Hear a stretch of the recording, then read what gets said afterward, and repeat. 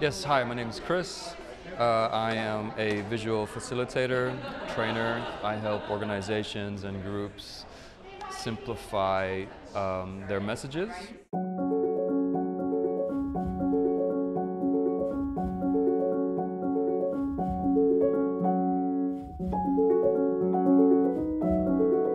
So my role really was to be a listener and to capture these ideas and make them tangible. Content for day one, content for day two, and these three people you see on top, these are the youth. So we decided to put them on top, so that they're essentially driving the conversation. So people can then take them away and share within their network, and hopefully stimulate more conversations and keep the conversations going on. One of the reasons why I feel this work is important to groups is that it encourages slowing down.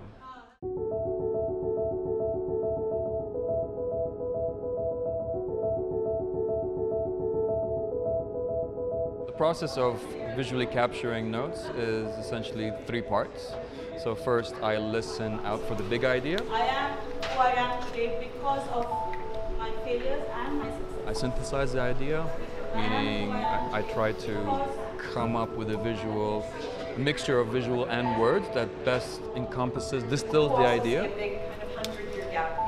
and then finally map it out on the page. You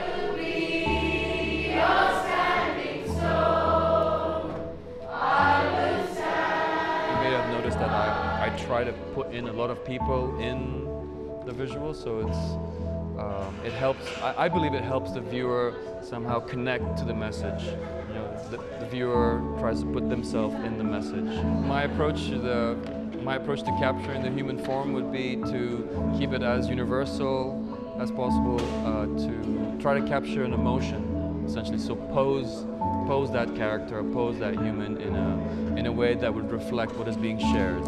I think for me the biggest highlight was the final piece when people contributed to the graphic recording. I think it's really important that the audience claims ownership to the piece. And then across on the top, we're going to have essentially the commitments. What are people leaving the room with?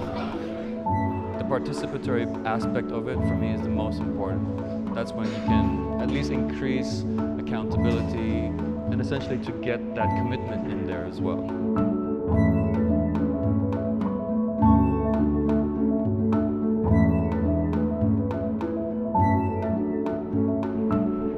The one thing I would wish for people who are experiencing what I'm doing is that simplicity is possible. And if we invest the time and slow down and